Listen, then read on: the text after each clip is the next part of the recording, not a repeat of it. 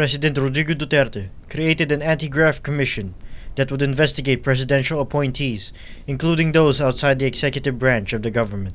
Duterte signed Executive Order No. 43 on October 4, 2017, providing for the formation of the 5-person Presidential Anti-Graft Commission, 6 days after he accused Ombudsman Conchita Morales of selective justice and Chief Justice Maria Lourdes Sereno of corruption.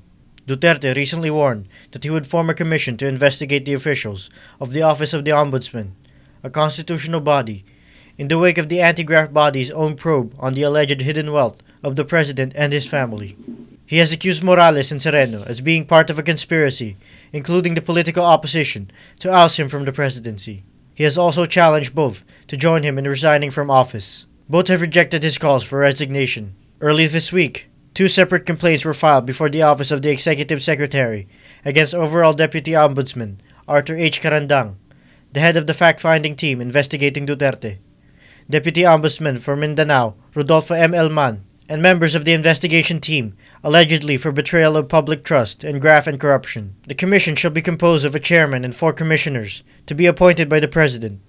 Majority of the members of the commission shall be from the President Philippine Bar, and must have been engaged in the practice of law in the Philippines for at least 5 years. In a text message to reporters, Executive Secretary Salvador Medjaldea said the President will not usurp the power to discipline certain independent constitutional officers, such as the Ombudsman and judicial officials. He said findings of the probe on officials outside the executive branch will be submitted to the proper disciplining authority. He cited, for instance, the Congress, which could act to impeach impeachable officials. The House is now hearing an impeachment complaint against Chief Justice Sereno and is expected to craft the articles of impeachment for submission to the entire body as soon it wraps hearings at the committee level.